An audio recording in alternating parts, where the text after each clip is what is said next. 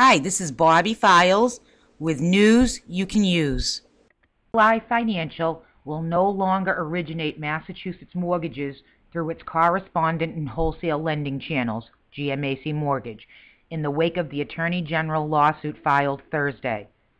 The company will honor all commitments with these lenders as of December 5th, and it will honor existing contracts as a servicer in the state.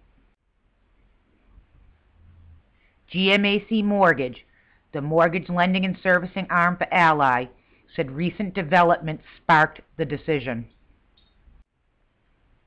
On Thursday, Massachusetts Attorney General Martha Coakley filed the first lawsuit related to robo-signing and other foreclosure allegations against the 5 largest banks, including Ally GMAC.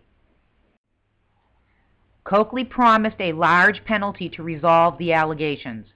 The suit alleged the banks falsely identified themselves as the holder of the mortgage throughout the foreclosure process, and accordingly each foreclosure initiated or advanced by a bank defendant when it was not the current holder of the mortgage was unlawful and is void.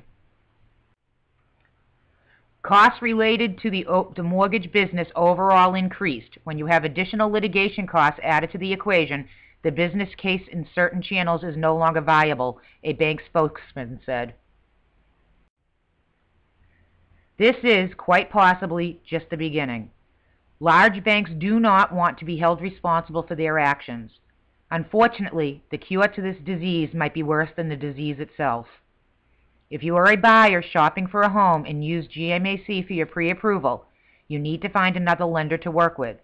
That means running another credit report, which drops your score a bit each time a credit report is run, and going through the hassle of submitting another application. If you are a home seller and the buyer's pre-approval is from GMAC, take steps now to have your buyer get financed elsewhere. My name is Bobbie Files. I'm with Keller Williams Realty. I have earned the CDPE designation